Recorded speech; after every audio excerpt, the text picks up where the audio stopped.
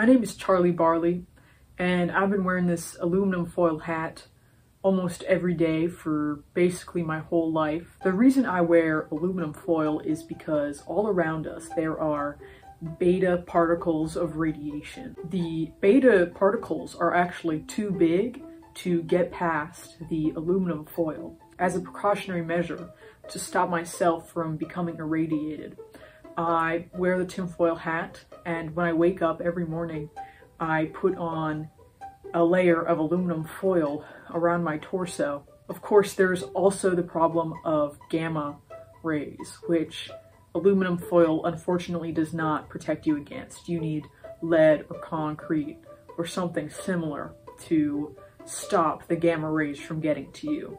Unfortunately, I can't wear lead or concrete because it would be too heavy and it wouldn't be possible.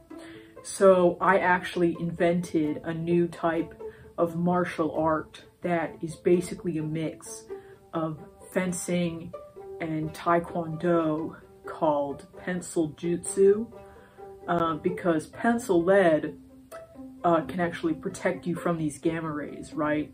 And you're probably thinking there's no way you can move fast enough because these gamma rays are so small. But I'm actually a master. I can move very fast, and I think I can really protect myself from the gamma rays with my pencil jutsu.